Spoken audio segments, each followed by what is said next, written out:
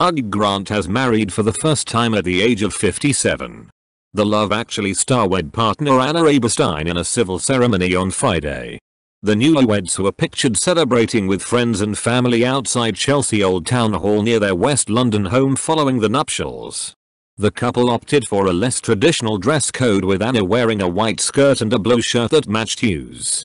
Fans had got wind of the wedding after their intention to wed was posted at the registry office last week. Hugh has been dating Swedish TV producer Anna, 39, for over 6 years, and the couple have 3 children together.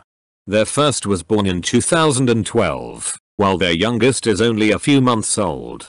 Hugh has 2 other children from his previous relationship with Tinglan Hong.